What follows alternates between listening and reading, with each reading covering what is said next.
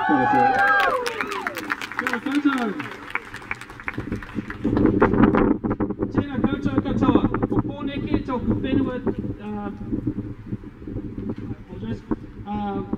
ko Pōneke tōku whenua tupu, ko tōku kāinga hoki.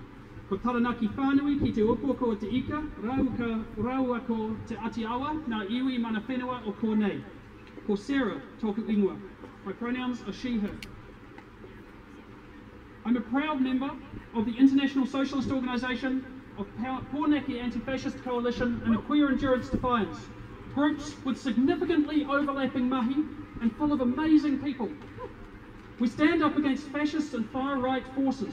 We build community and we ensure collective well-being. Today, just behind me, in front of you all, a group called Speak Up for Women is holding a rally.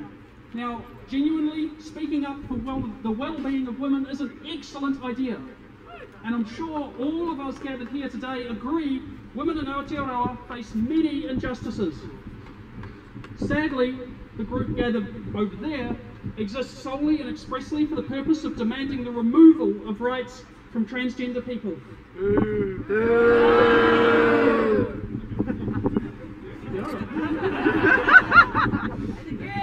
And again! The work of transphobes serves to shift social attitudes rightward towards a world of individualism and hierarchy. That rightward shift must be fought. We don't need to look far to see a far-right and fascist presence in the anti-trans movement, only as far as Naarm, Melbourne, where neo-Nazis rallied with anti-trans icon Posey Parker, or just within Aotearoa itself, where neo-Nazi Kyle Chapman, former leader of the National Front, recently organised anti-trans Stand By Your Woman rallies. So we all stand together against those who spew hate, seek harm and sow division.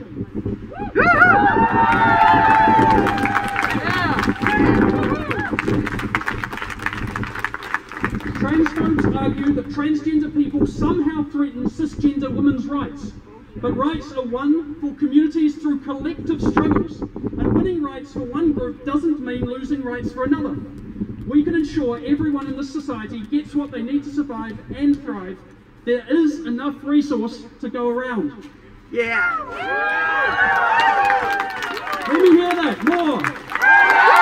There is enough resource to go around.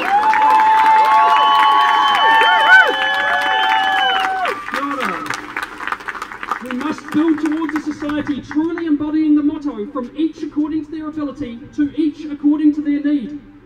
That's an achievable goal if we are all united. Transphobia is just one of the many tools used to divide the working class. So we'll continue to rally mass resistance against hate. We'll resist bigotry of all kinds.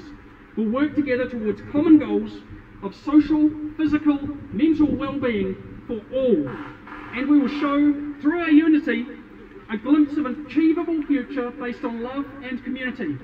We are already doing that, all of those things, right here and right now. Kia ora!